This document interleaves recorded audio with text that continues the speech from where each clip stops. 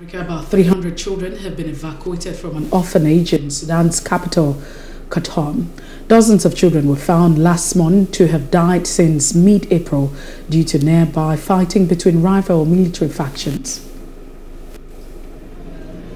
About 300 children have been evacuated from an orphanage in Sudan's capital, Khartoum. Last month, dozens of orphans were found to have died there since mid-April due to nearby fighting between rival military factions.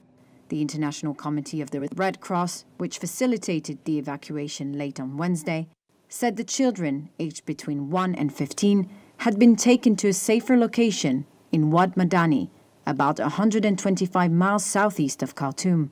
Jean-Christophe Sandoz is the head of the RCRC delegation in Sudan. We are really very happy that we could carry out this operation, so this was requested by both parties, and we could, as a neutral and impartial organization, carry out this operation, get all the security guarantees to be able to carry out this operation.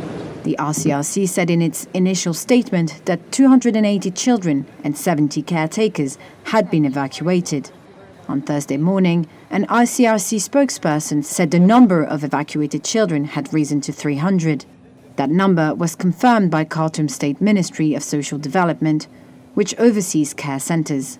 On the 29th of May, Reuters reported that at least 50 children had died, dozens of them babies, at the state-run orphanage known as Migoma since the start of the conflict in Khartoum on April 15. Hello, hope you enjoyed the news. Please do subscribe to our YouTube channel and don't forget to hit the notification button so you get notified about fresh news updates.